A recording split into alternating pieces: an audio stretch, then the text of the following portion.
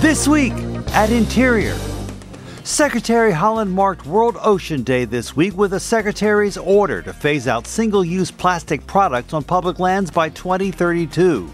The order also directs Interior to identify alternatives to single-use plastic products, such as compostable or biodegradable materials or 100% recycled materials.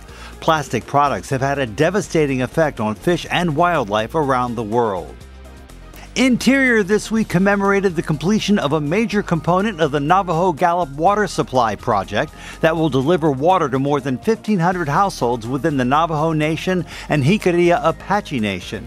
Assistant Secretary for Water and Science Tanya Trujillo joined tribal leaders to celebrate the transfer of responsibilities of the Bureau of Reclamation-owned reaches of the project to the Navajo Nation and Navajo Tribal Utility Authority.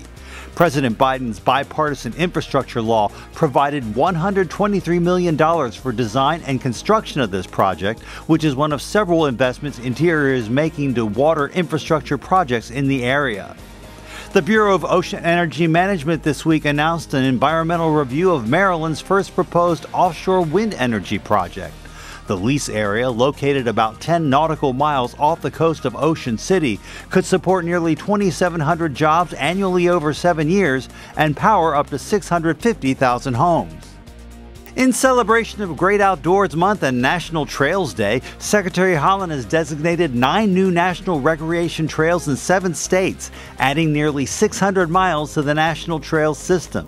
The newly designated trails join a network of more than 1,300 existing national recreation trails, which can be found in every U.S. state, the District of Columbia, and Puerto Rico. Principal Deputy Assistant Secretary for Policy, Management, and Budget Joan Mooney traveled to the National Interagency Fire Center in Idaho this week to meet with leadership and staff from Bureau Fire Directors, as well as the Offices of Wildland Fire, Aviation Services, Emergency Management, Law Enforcement and Security, and the Interagency Borderland and Field Communications Coordinator to learn how Interior is responding to emergencies and how we're preparing for and responding to wildland fire. The Bureau of Safety and Environmental Enforcement's National Oil Spill Response Research and Renewable Energy Test Facility has reopened. The facility, known as OMSET, underwent significant refurbishment over the past 8 months as part of BSEE's ongoing maintenance plan. The U.S. Fish and Wildlife Service this week is proposing revising regulations to allow for the introduction of threatened or endangered species to suitable habitats outside of their historical ranges. That will help imperiled species recover as they face the growing impacts of climate change and invasive species. The Fish and Wildlife Service joined the U.S. Navy this week to honor World War II veterans on the 80th anniversary of the Battle of Midway.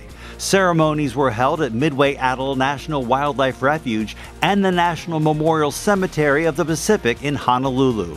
And our social media picture of the week comes from the Sietz-Kitty National Wildlife Refuge in Wyoming as we celebrate Fishing and Boating Week. Fishing is a great way to spend time with friends and family and enjoy America's public waters. And when anglers buy a fishing license, they directly support conservation. Make sure you follow us on Facebook, Instagram, Twitter, and YouTube. That's This Week at Interior.